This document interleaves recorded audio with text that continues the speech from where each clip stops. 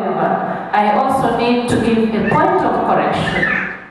The deaf people use sign language to communicate, but the majority of the service providers in Uganda are not familiar with sign language. 28-year-old Betty Najemba is a mother of one who was born normally.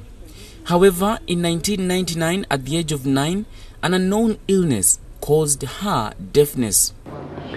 Well, the challenges that I've gotten as a person, they're more of being with a relationship with people, with my neighbors, the stigma, discrimination. For example, in school, when I joined secondary school, I remembered one school there where I was competing very well. And the fact that we're learning sciences in O level, so when I got into that school, so I had the requirements to be admitted in that school, but the fact that I was deaf, they said they couldn't teach me. Being an invisible disability, it would take you time to realize that Betty Najemba is deaf. Despite all the challenges, Betty has been able to study and has attained a bachelor in accounts. I don't believe in self-pity, I mean pitying myself. I don't believe in that. That is the key thing that has driven me. It's a key factor that has helped me. Because, for example, very many people, they underlook different things. You see, for example, if someone is deaf, they say they can't do different things. But for me, I feel I am at the same level with anyone that is hearing, any other normal person.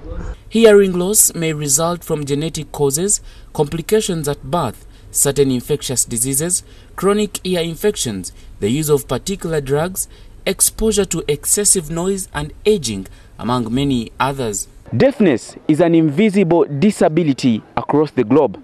Currently, Uganda has about 1 million deaf people who are struggling to go to school so that they may learn the sign language to communicate internationally with other people.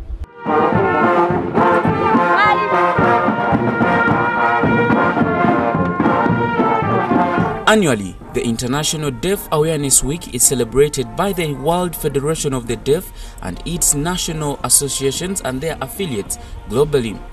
Moroto district alone has about 29,000 deaf people, the reason why this year's national celebrations were held there under the theme Full Inclusion with Sign Language.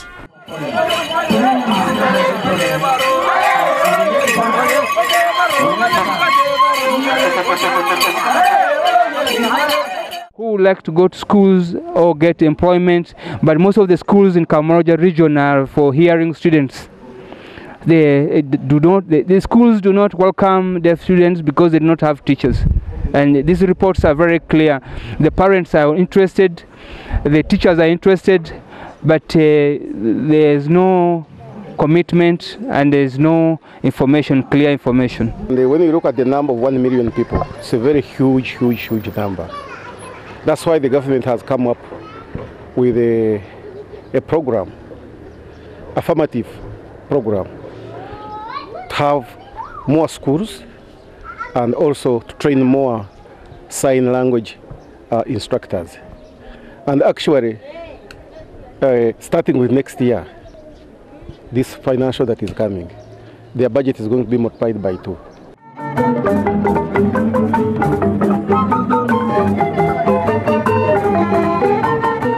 Government is also going to build a complete section of primary, secondary and vocational schools of the deaf to serve the Karamoja sub-region respectively.